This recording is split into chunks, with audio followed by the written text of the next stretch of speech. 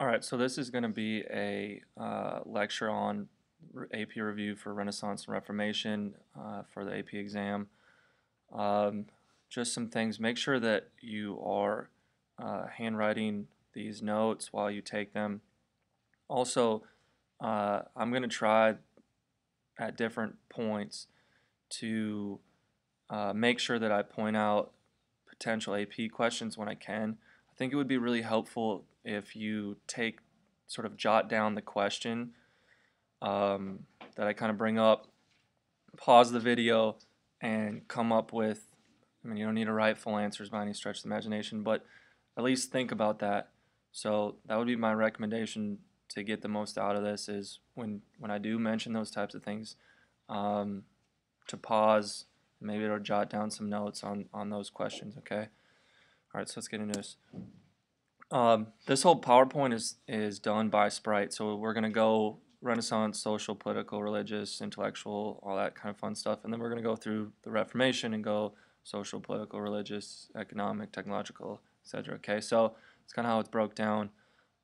Let's get started. So when we talk about Renaissance society, the biggest thing is what makes Italy unique is remember that the strong urban culture that had uh, continued as a result of the infrastructure that was really in existence from the Roman Empire. And so this urban community makes early commercial development possible. So this is somewhat seems maybe somewhat small, but is a really important distinction in Italian society and what allows this sort of commercial revolution that's going to take place in the Renaissance, or at least start in the Renaissance, to flourish in Italy, and why it's more slowly going to spread to other European countries. I also think that not only is it this urban living, but it's like this competition between different urban centers that is going to be really relevant too. So just kind of keep that in the back of your mind. I think that it would be really an interesting question to uh, sort of compare and contrast like factors that caused or like differences in factors that caused like Renaissance to happen um, at sort of different paces or at different times in different parts of Europe. And obviously, so like with Italy, you're talking about geography, you're talking about differences in social structure, you're talking about differences in urbanism. All these things are going to be relevant, okay? One of the other sort of hallmarks of Renaissance society is like the development of this idea of the Renaissance man. And this really comes from Castiglione's book, The Book of the Courtier. And it's like this whole idea of like a courtier is someone that is in the court of someone powerful, right? And so like this whole idea is that um, to be like a true gentleman or like a true Renaissance man, that you had to kind of know all and be able to do all. And that, so Castiglione's book is something you really need to know. If we're talking about social structure here, 80 to 90% of the population are still going to be poor peasants, but at least in Italy, they're going to be better off than everywhere else in Europe. Okay, so like this 80 to 90% is going to be much better than the 95 plus percentages in other countries. Slavery is still part of Renaissance society, just not in the kind of way that we normally think of it, as in sort of the race-based slavery that develops in the colonies in the United States. Um, the decline of serfdom you're going to see is a result of this commercialized or early commercial developments. In Italy, remember, because of the urban society, serfdom was just a lesser part. In other parts of Europe, where agriculture was a bigger part of and like the serf relationships are going to be a bigger part of that. Like we talked a lot about how those are differences. Um, and we'll talk about women later, but just kind of understand that society, you know, there's going to be at least the start of sort of questioning what to do with women as education spreads, as sort of the gender role for a man kind of clearly defines as like, well, what's the role of a woman, right? So like as Castiglione is sort of developing what like the true sort of pinnacle man or who that is and what they can do, well, similar questions are going to be asked about women. Um, and then sort of the last thing I'll just say about socially speaking, remember when we're talking about early European history, when we talk about these changes, you have to understand that most of these changes are only really affecting rich people. Okay, so keep that in the back of your mind. this is where this is heavily skewed. Like these changes are not really widespread throughout society. All right, politically, um, the Renaissance is going to start in the Italian city-states. The sort of heart of this political epicenter of the Renaissance, however you want to say that, would be Florence, and that's because of the Medicis and the Medicis' love of art and literature and architecture and just the money that they had. Remember, the Medicis are going to gain this wealth by being the bankers for the popes. Um, and really, the Medicis get rich by basically financially supporting the Borgia Pope, which is that guy that was the pirate. Um, you also, so Medici's and Florence's, you need to know that the Doge in Venice, so the Venice is going to be the richest of the Italian city-states, and at least the wealth is going to be most widespread. Um, Venice had somewhat of an oligarchy where they had this sort of ruling body of like basically all the rich people in Venice, and that every year they chose a new person to rule, and that was the Doge. So it was sort of this oligarchical government that self-selected like a president per se out of that group. Um, and Venice is actually the Italian city-state that stays independent the longest. So I think actually Venice is conquered by Napoleon in the 1800s. And from that point, or up until that point, they had been independent. So it kind of shows their ability, not only their wealth and ability to kind of hold other powers off. Um, I think well, sort of skip over Savonarola. He's a fanatic that gains power when the Medicis get kicked out of Florence in the 1490s.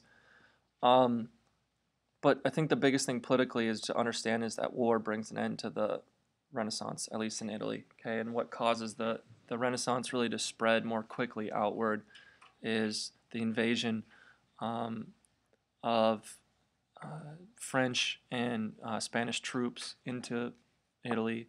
Well, it actually starts in the 1490s and basically continues until the sack of Rome in 1527. That's kind of like the end of the Italian Renaissance. Okay, and most people say that's like the end of the like high Renaissance. Um,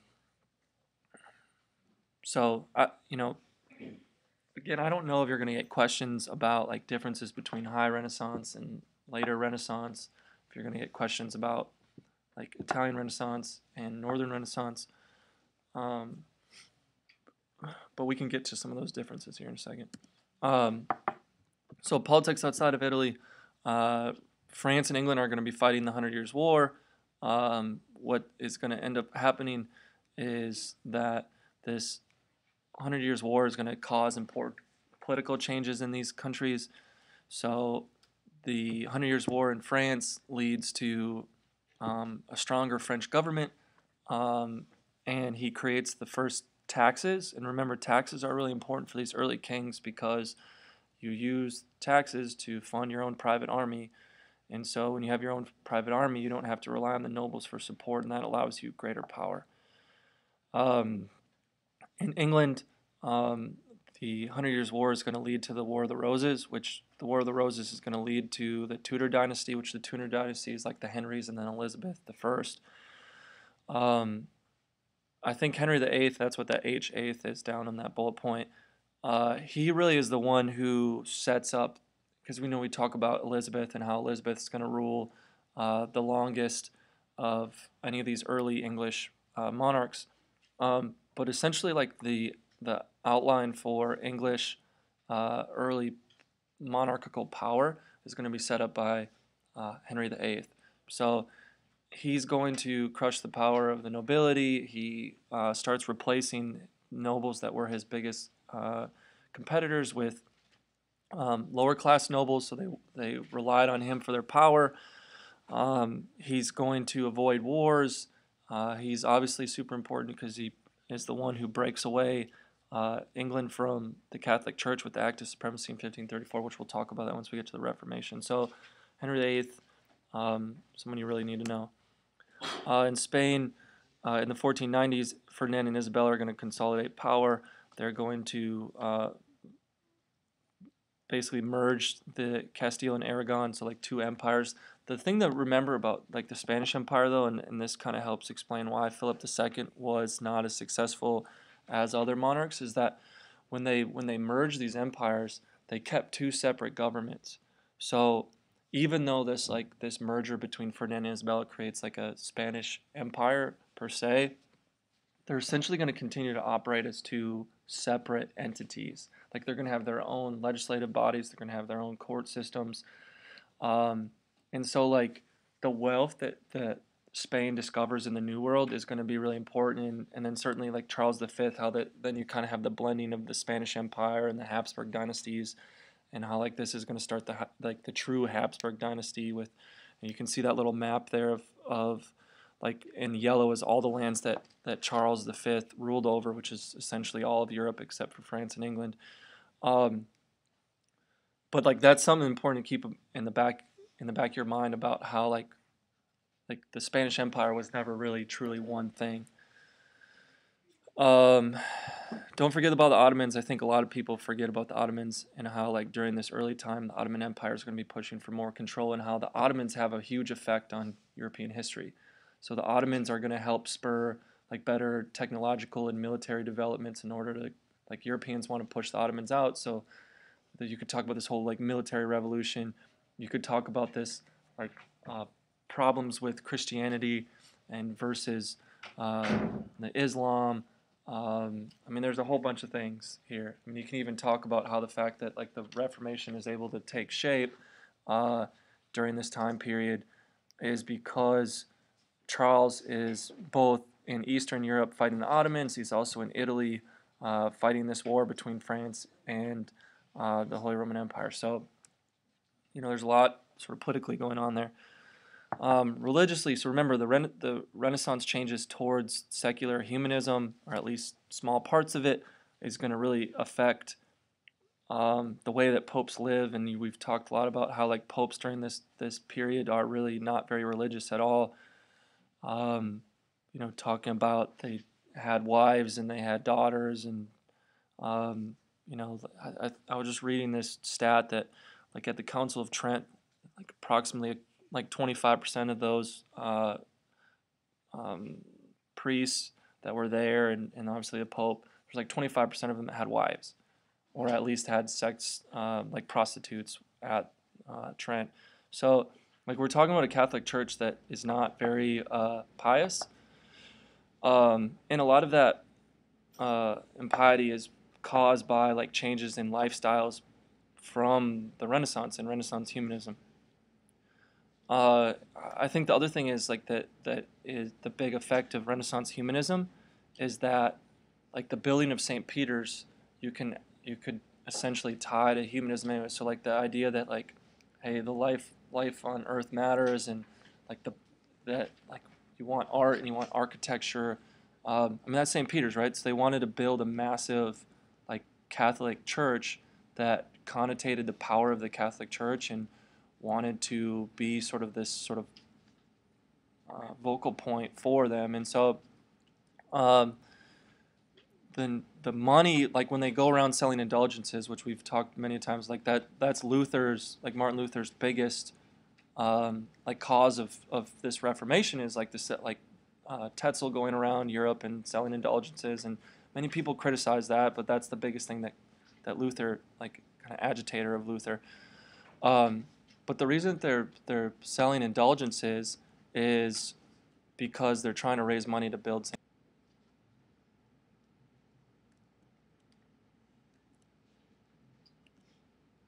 All right, so back to this. Um, I'm trying to think where I was at.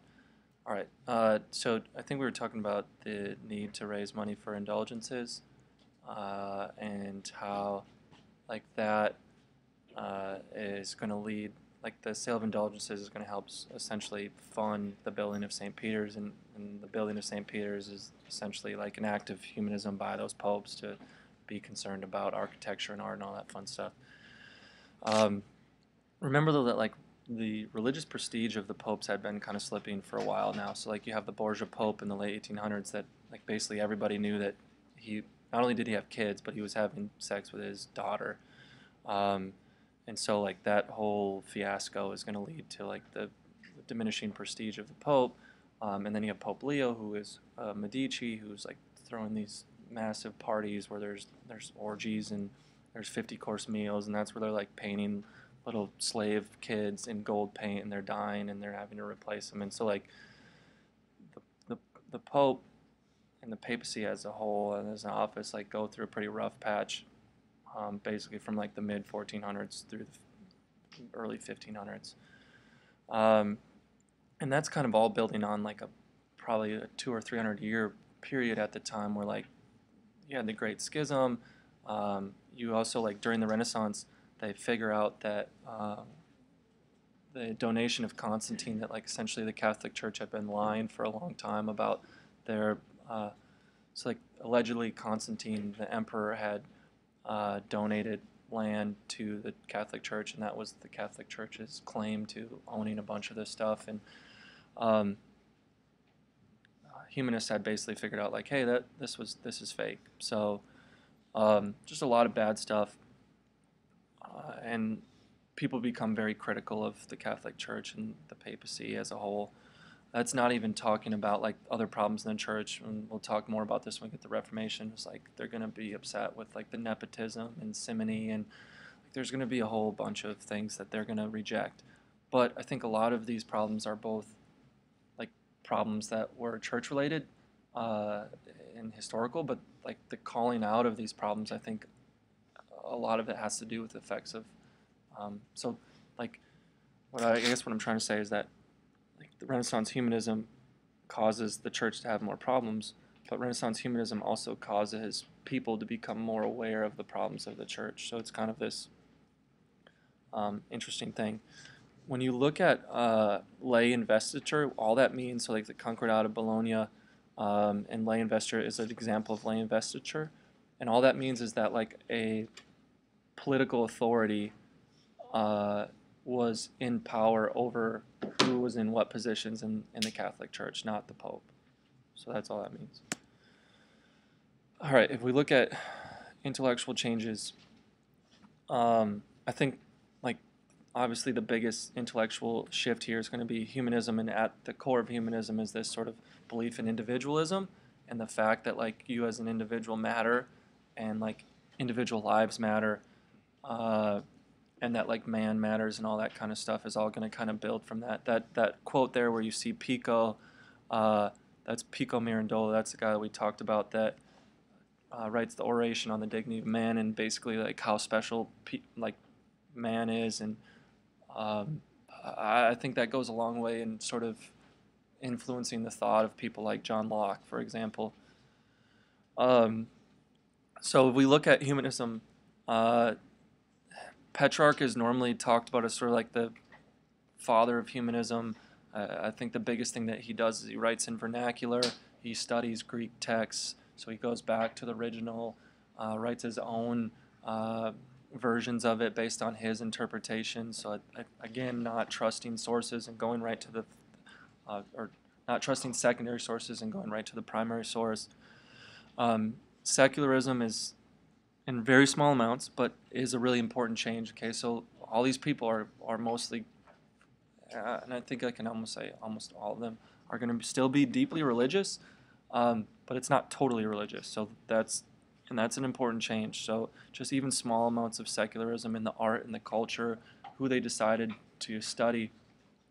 And remember that secularism is going to have more an effect in Italy than it is outside of Italy. So like that's an important difference. So if you got a short answer question about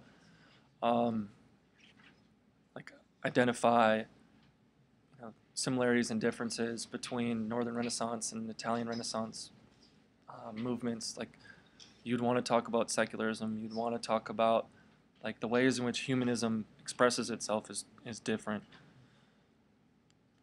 All right. I think you also see the spread of ideas for really two reasons. I really should have two things there. It's not just trade. I mean, obviously trade is really important. So like the interconnectedness of the world like grows exponentially. So people are interacting more with different cultures, so it helps ideas spread. Well, and what helps that even more is, and I'll have that on the technology slide, but mention it here, is that like the spread of ideas is also greatly increased with the printing press. Okay, don't forget the printing press. That is more than anything, the reason that the Reformation takes off with Luther and not people before it is like the amount that printing presses spread from like the late 1500s, even till, we're talking about 1517, 1520s. Like just in that short amount of time, there's a big change there. With humanism, you're going to see that universities are going to expand. This is one of those, remember, as we talk about like continuities between the Middle Ages and the Renaissance, there's like this growing university system, and they're studying. I think one of the biggest things that changes in the Renaissance is that we see a movement towards like the study of humanities and liberal arts, and not just going to college to study the Bible. Some important works that would be good examples to know. Obviously, we talked a lot about Machiavelli's The Prince. Vala's the one that figured out the donation of Constantine was a fraud because he studied the language of the time and he looked at the language of that artifact, and he said, well, there's no way that this, using the language that they used, that they could, like that could have been written during that time period. So like that's, one, we talked about how that kind of was a bad look for the church, but also just like shows like the way in which like humanists approach studying text. Bruni's going to write a modern history of Florence. I think the biggest thing about Bruni's modern history of Florence, he's the first person that really tries to write a history book using primary sources, which I think is interesting. Boccaccio's Decameron is going to be about the plague in Florence. I would definitely know Pico. We've talked a lot about Pico and how like basically God created man like as something special, and as like man is essentially created from God, and like I think that has an influence on the way that people think about what our potential is. So like I think Pico has a really big influence on later intellectuals, as far as like like I brought up earlier, like I think Locke is probably the best example of that. Don't forget about Shakespeare. So like when if you were going to try to use some sort of like compare contrast of like Italian Renaissance writers and Northern Renaissance writers, Shakespeare might be a good comparison. Vernacular, not overly religious.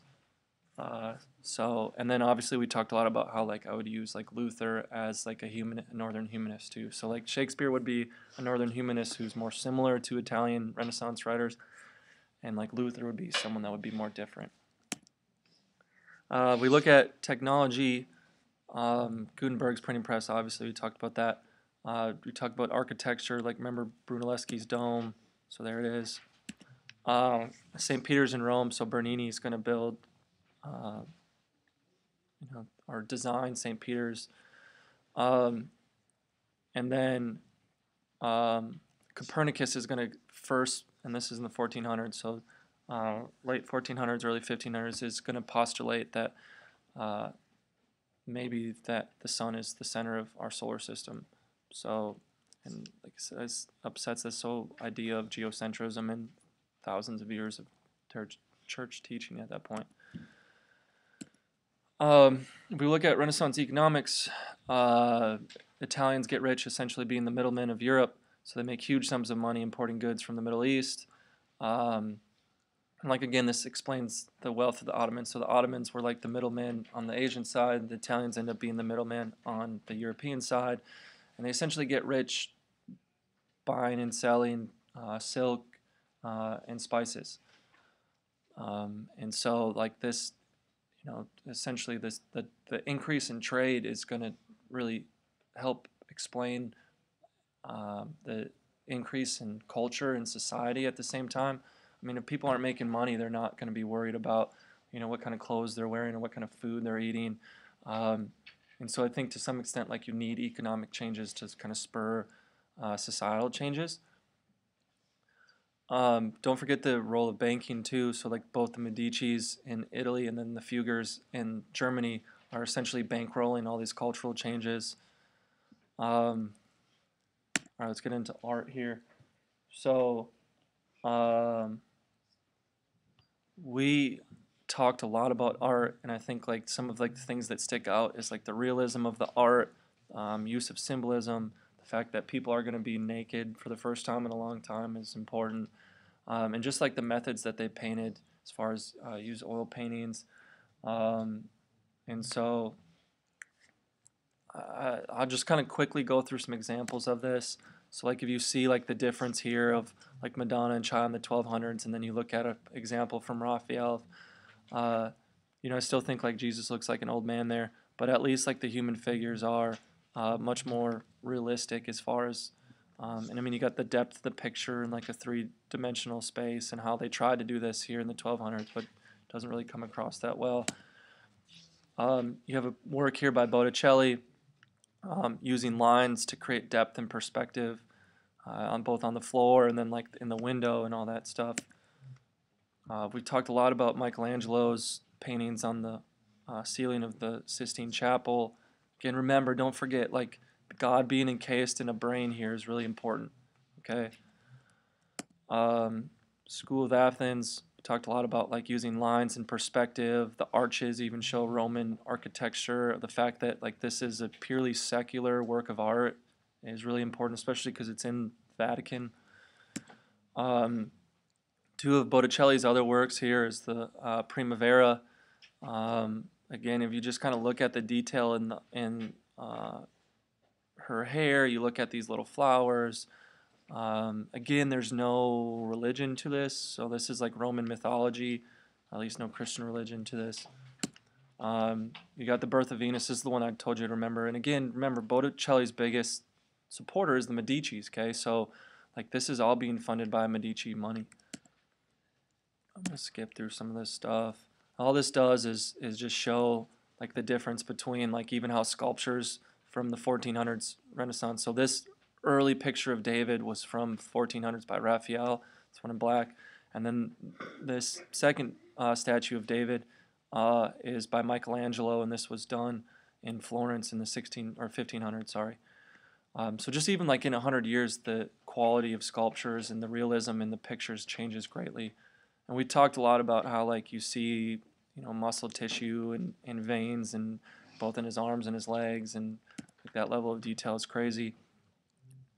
This Bernini so on the right is the Ecstasy of Saint Teresa, and this is where I was talking about, like, if you look at all these folds in the marble, and how Bernini is a great example of Baroque art or late Renaissance art, and like I would definitely know like this sculpture. The one on the left, I forget what that is. It's some Roman mythology, but I think this is always an example that I use at school. Is like if you look at, and that's marble, that he was able to sculpt what that looked like, the indentation of a human hand on human flesh in marble, which to me is crazy that it gives the perception that it's pushing in there.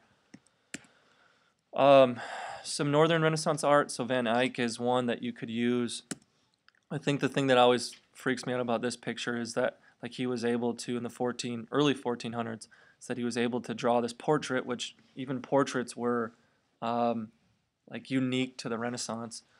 That people weren't drawing portraits of average people. The portraits were only done of popes before this, or kings. But like this is just some average guy, and you can see his reflection in the mirror behind him, which is cool. All right, let's kind of quickly mash through the Reformation here. Okay, so we talked a lot about like the origins of the Reformation because there's a ton of overlap with the Renaissance there. You have the Babylonian captivity, and then the Great Schism, where there's actually 3 different popes at one time, which is crazy. And then like you have the whole Renaissance pope lifestyles that develop that aren't very pious. But I think what we don't talk a lot about is that essentially the Reformation builds up for, I don't know, anywhere of like 100 years, give or take, that like more and more people are going to start calling out the church. More and more people are going to start translating Bibles into vernacular. That like this is going to be sort of long building, okay? And I'm not sure you would need to know a lot of examples of this, but I think a couple would be good, like John Wycliffe and the Lollards in England, who are going to like talk about like having a personal relationship with God instead of just believing what a priest says. and then John Huss, which is going to do a lot of the same, but like in Germany. And remember, Huss is important, and I'm not sure how much we talked about him, but John Huss is important because the Pope basically tricks him to come to Rome. The Pope says, "Hey, John Huss, we want to talk to you about these things that you're saying." And so John Huss comes to Rome. It's basically a trick, and they burn him alive. And so when Luther gets summoned to Rome, Luther basically says, "Screw that! Like I know exactly what you did to Huss. Like I want my trial in Germany." And so that Diet of Worms that happens, that Diet of Worms is, and Worms is a city in Germany. I think it's important to realize that like Luther's like trial happens in Germany and Luther's trial doesn't happen in Rome, which is essentially what allows Luther to escape and then like basically do all what he does. I think one of the things, again, maybe I'll just jump back to this. Again, I think you need to understand that like humanism has like this sort of dual effect on the Reformation, and so like humanism both causes popes to do things that are not very religious and like cause people to become more concerned with the church, but it also like enables the people that are being the critics of the church to be better equipped to and view the criticism of the church differently. So like humanism has this weird kind of relationship, both as a plus and a minus, with the church. All right, so peasant revolt. So we talk about wars of religion here really quick and political stuff. Remember the peasant revolt because that's a really good example of how like Luther is an interesting case of like a religious leader being subordinate to politicians. So Luther believed that like God's realm was not of this realm, and so that like God didn't necessarily care who rulers were, and so therefore like Christians didn't have a right to reject their political rulers. And so like I think part of that we talked a lot about is that like Luther relied on the support of the German princes for his life at that point because he had been excommunicated. But I also think like there's some merit. Like Luther tries to find merit for that in the Bible with like the whole give to Caesar what Caesar's, give to God, which is God.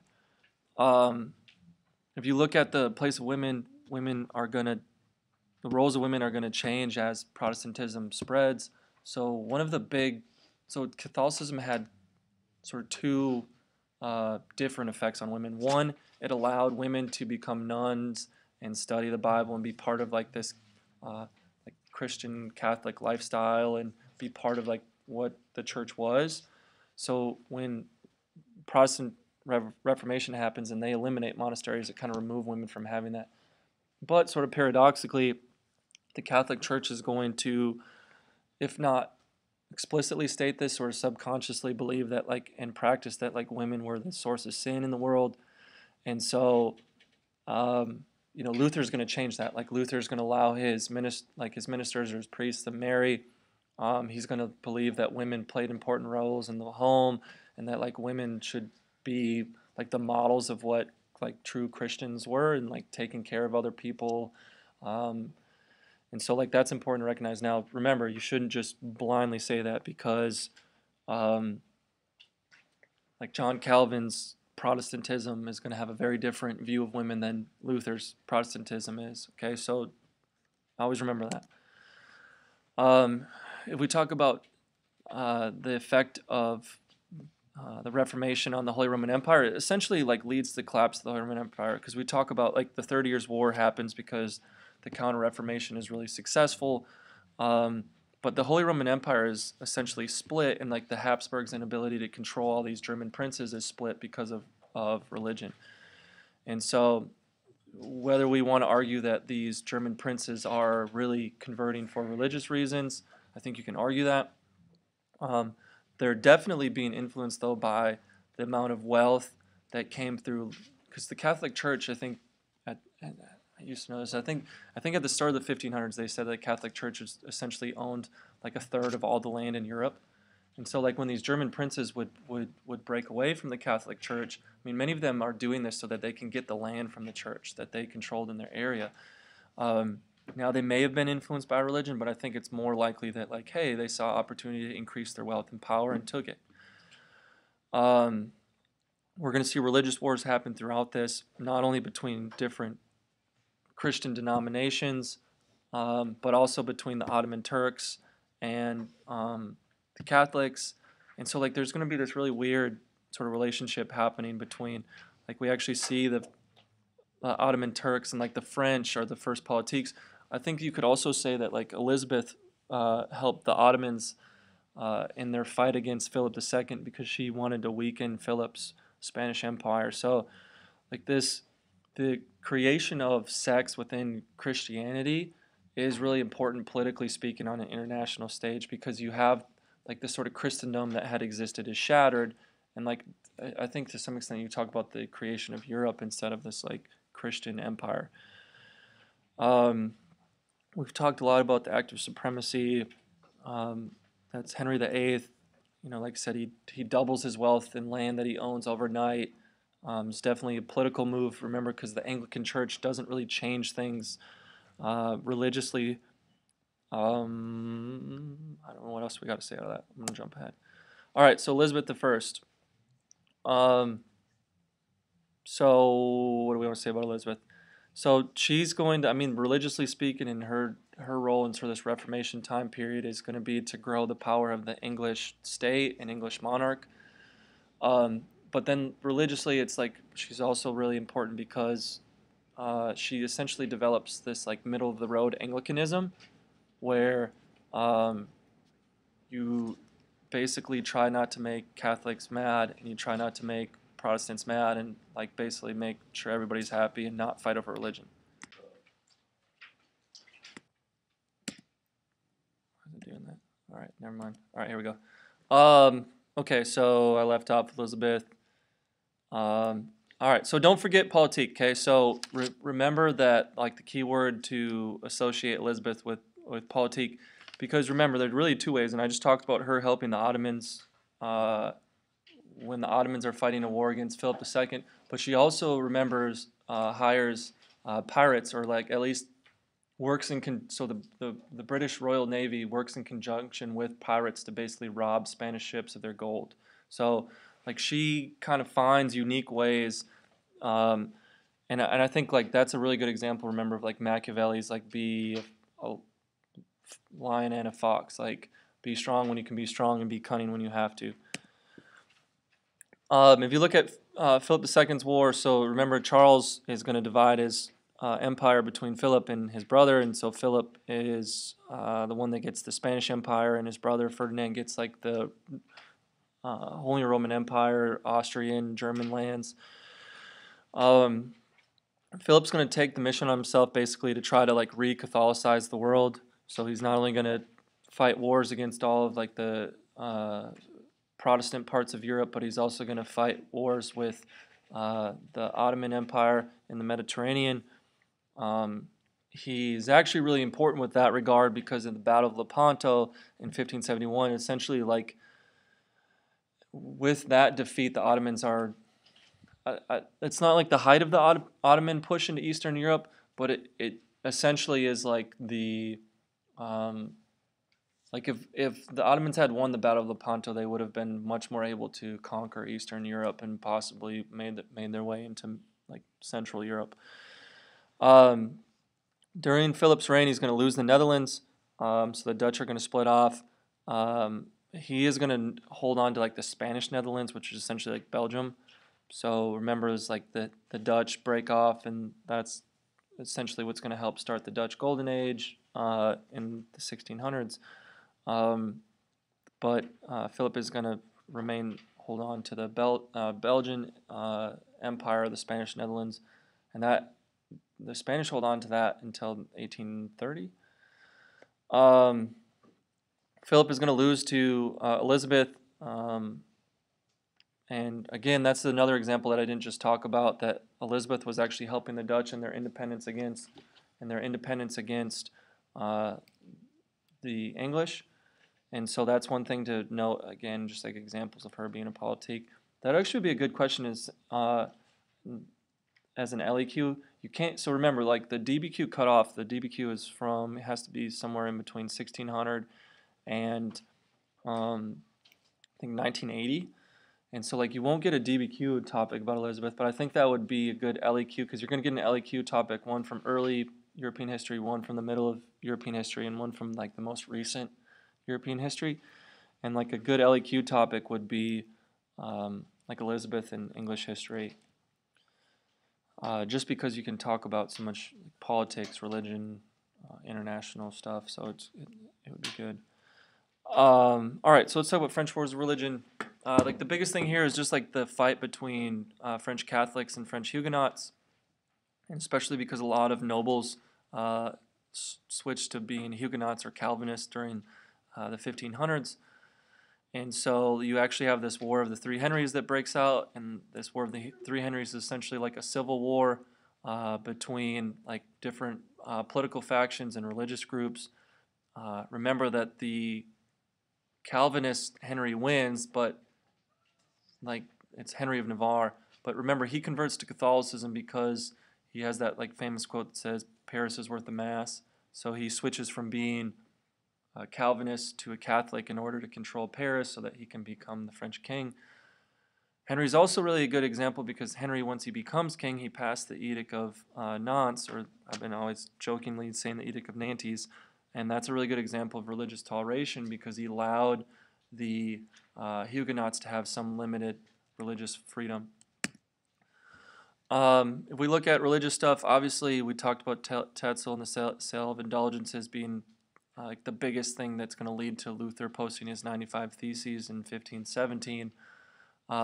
Luther, though, like many people were criticizing the sale of indulgences during that time, Luther's going to be different because he goes way beyond that. So not only does he say indulgences are wrong, but he basically says a bunch of practices the Catholic Church are wrong, the Pope is wrong, and like that just because a guy is Pope doesn't mean he's always right. And so like he says the Catholic Church is wrong about how people earn salvation and that you don't need to, you can't essentially earn your way into heaven through what you do in life. You have to earn your way into heaven by true faith.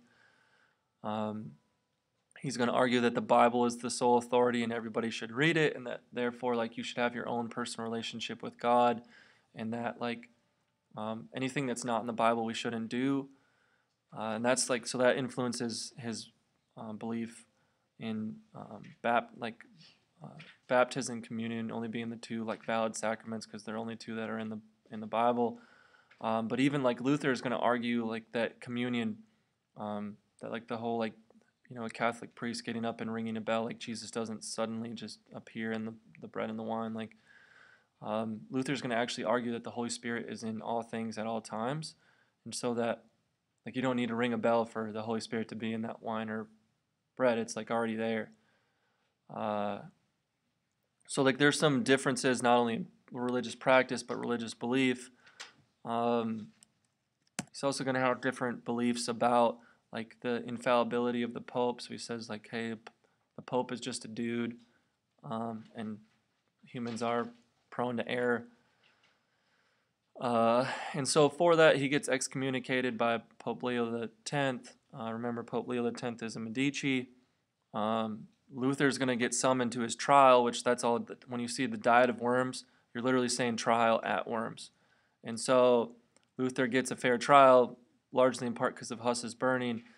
And Luther's whole like little clever trick that he pulls on the Catholic Church is he lays out a Bible, and he says like, look, if you guys can prove to me using this Bible that I'm wrong, like I will recant all the things that I said, but until I can be proven that I'm wrong by the Bible, like I will refuse to change my beliefs.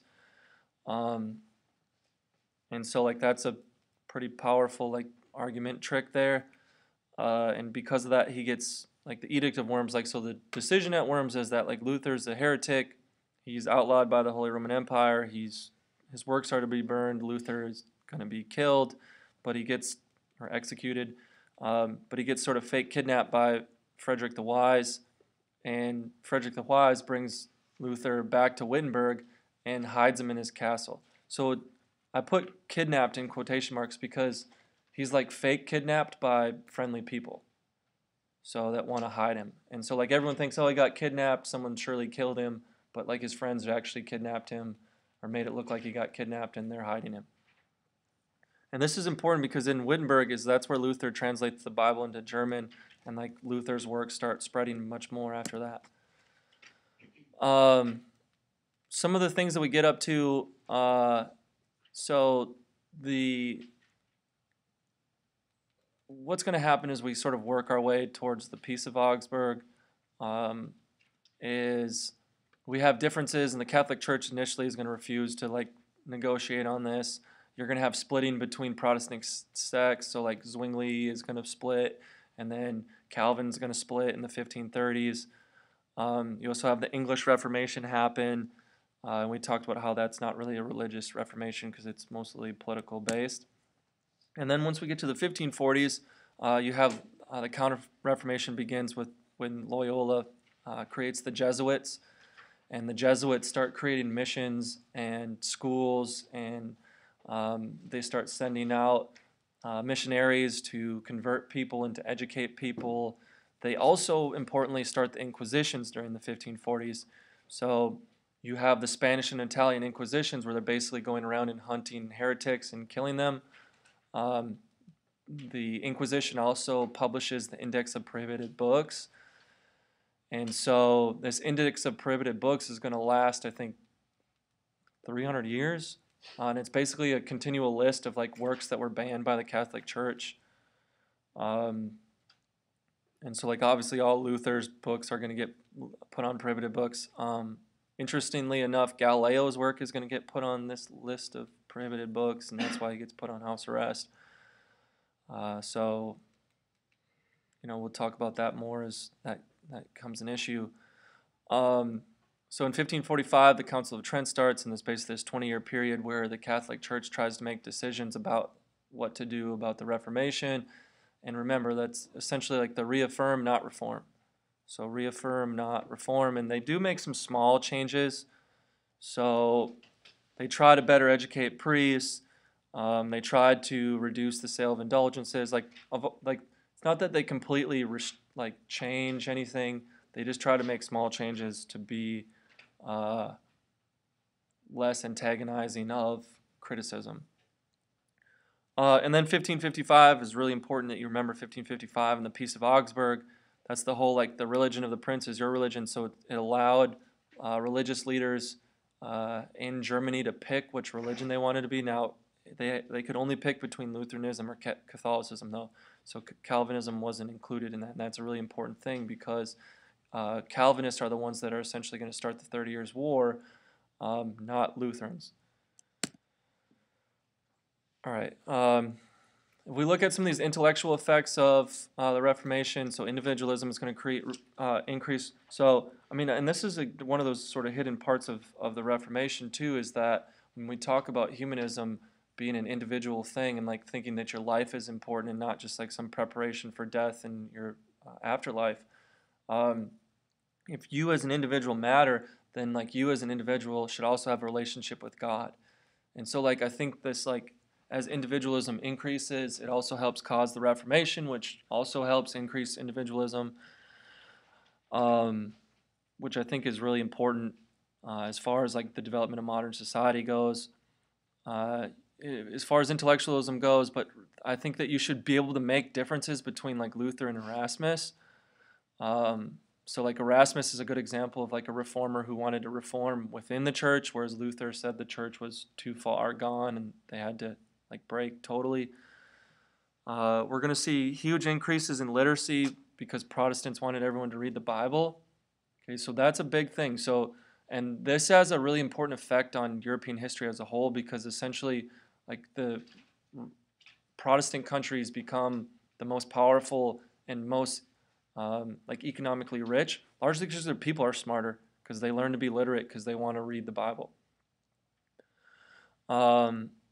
I do think you could argue that the Reformation causes increased fanaticism. We talk about the whole reaction of Catholics and Protestants to Anabaptists. I also think don't forget during this time that many people believe that the salvation of your soul was influenced by the salvation of souls that were close to you.